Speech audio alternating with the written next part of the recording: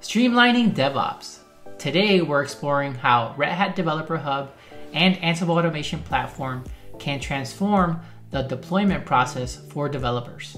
I'm Roger Lopez, and alongside my off-screen partner Ryan Cook, we'll illustrate this through Alice's story, a developer more at ease with coding than deployment, server configuration, and integrating with tools such as ServiceNow.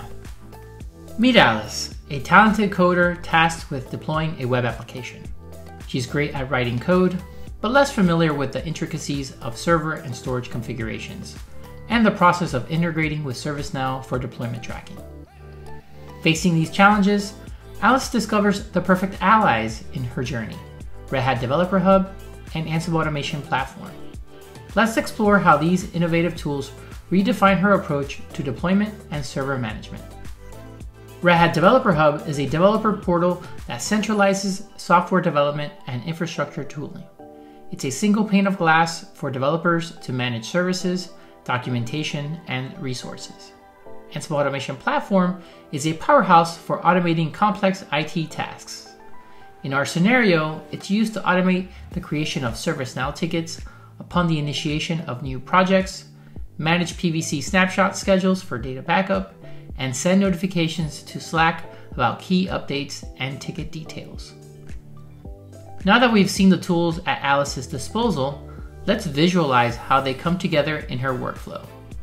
We'll use an architectural image to map out the entire process from project initiation to the creation of ServiceNow tickets. Let's look at this architectural image.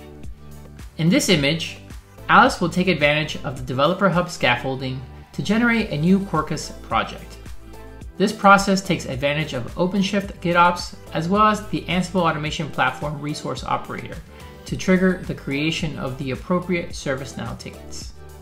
PVC snapshot creations based on the Ansible schedule and alerting via notification the appropriate Slack channel about the ServiceNow ticket creation. With this architectural roadmap in mind, let's shift our focus to Alice's actual journey.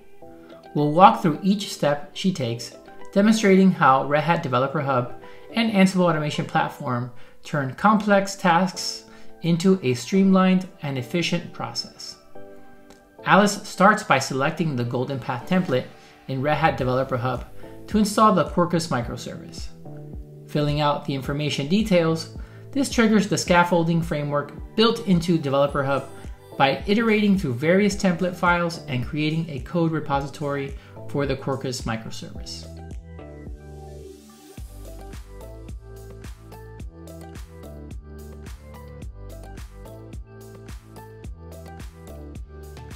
With the source code repository in place, Alice will make a change within the repository to kick off a build of her Quarkus app that uses the Tekton pipeline.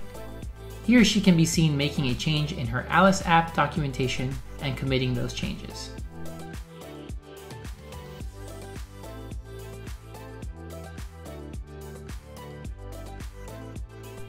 Aside from the Alice app repository, there is an Alice app GitOps repository that is storing all the Ansible files that are going to interact with our Quarkus application. The ServiceNow job YAML will interact with our ServiceNow instance, providing details such as the name of the application and informing that a ServiceNow change request has been triggered.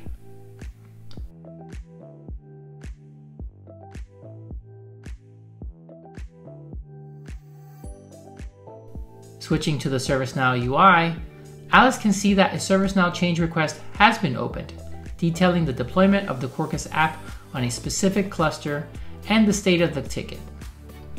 This information is also sent to Alice's team via a Slack notification that you'll see later in this video.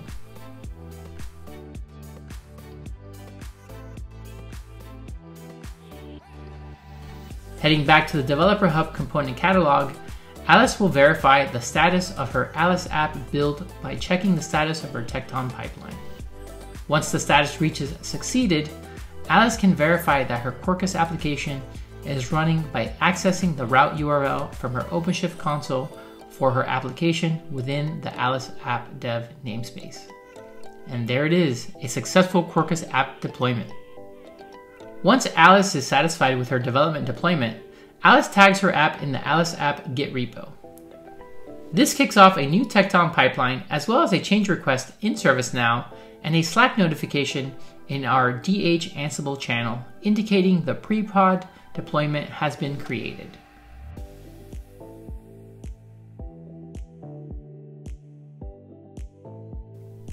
Once the Tecton pipeline report succeeded, we can see these details within our OpenShift GitOps environment of our Alice app pre-pod.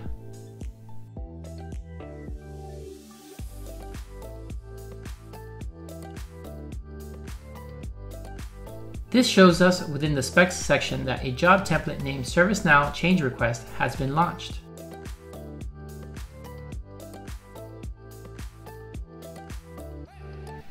We can also see an Alice app snap schedule that details the creation of a scheduler for taking volume snapshots of the Alice app.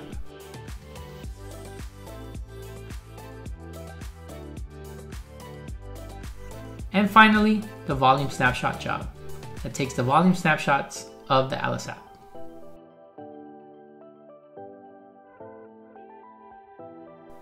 With everything in place, Alice can verify the ServiceNow change request was indeed created for her pre-prod environment and see the state of the ticket that is set to closed complete. Alice can then access the pre-prod namespace within her OpenShift cluster and access the route of her pre-prod Quarkus application. Finally, Alice can verify that the creation of her Alice app is being properly reported within Slack by the RHDH bot sending change request notifications. As we've journeyed with Alice through each step from initiating her project in Red Hat Developer Hub to managing deployments and automations within Ansible Automation Platform, we've seen a transformation in how development and operation tasks are approached. This isn't just about simplifying processes, it's about empowering developers like Alice to focus on their core strengths, allowing them to innovate faster and deliver more efficiently. If you're looking to learn more about how you can maximize your journey with Red Hat Developer Hub and Ansible Automation Platform, be sure to subscribe to our channel and be sure to share your thoughts in the comments below. This is Roger Lopez, along with my colleague Ryan Cook, saying thank you and hope you enjoyed the demo.